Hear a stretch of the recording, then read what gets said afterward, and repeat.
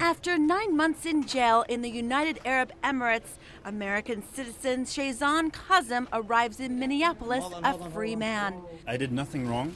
There was nothing illegal about the video, even under UAE law.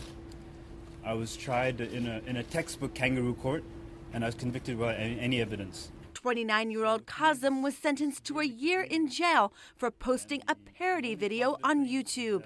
His 20-minute mockumentary, which opened with a disclaimer that the video was fiction, poked fun at young Emirati men who imitate the U.S.'s hip-hop culture. Last April, he was sentenced to a year in jail, but released after serving 9 months, which is customary in the UAE.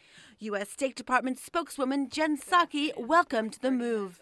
We've consistently raised this issue about his arrest and trial specifically with UAE officials. We have continuously pressed for a fair and expedient resolution as we were deeply concerned by the verdict. I don't have much to say. Kazem was charged with violating the Gulf country's cyber crimes law and was fined 10,000 dirhams or about $3,000 US.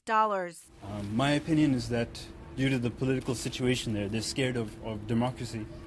They wanted to send a message to the UAE public saying that, look what we'll do to people who do just a silly YouTube video. This is what we'll do to people who do such a video. So imagine if you do something that's actually critical of the government.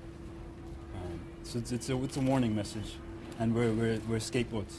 Last year, an Abu Dhabi court in the UAE jailed a man for 2 years for tweeting about a political trial.